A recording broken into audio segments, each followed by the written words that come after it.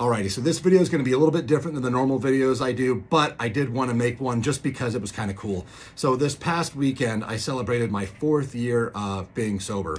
Haven't had a drink of alcohol, beer, martini, nothing in 4 years, and it's been pretty interesting, and I wanted to report my findings, a case study, if you will.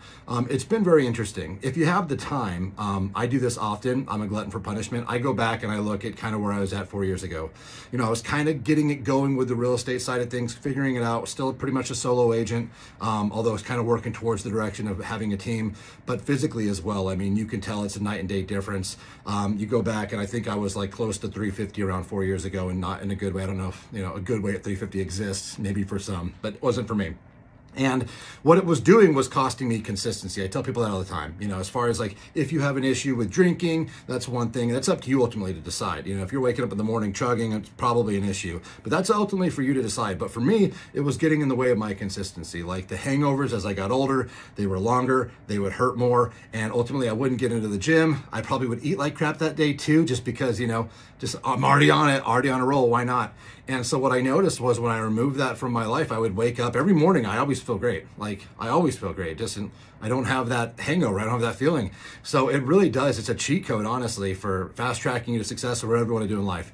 There is a trade-off, right? Like you do miss, you know, going out and having drinks with your buddies, or, you know what I mean? Just, it's a social lubricant. It's always nice. But honestly, as you phase it out of your life, it's a little bit difficult at first, but you learn that this is just what your life is now.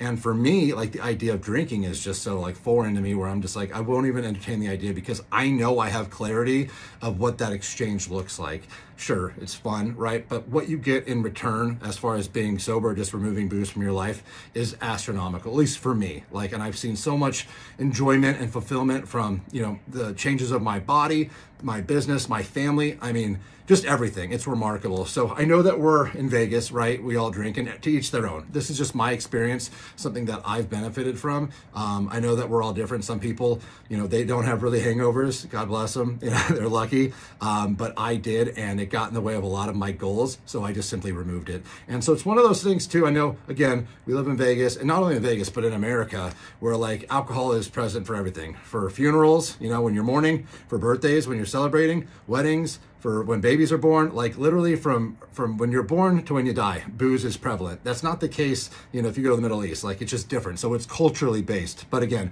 this isn't me preaching, saying you shouldn't be drinking. I don't care what you do. I'm just saying it was cool for me to remove that from my life and all the advantages that I've seen from it. So if it's something that maybe that you think is holding you back, give it a shot, give it like a month and just see what benefits that you can reap from it. Because for me, it's just been astronomical. I prefer sober living over drinking, but again, to each their own.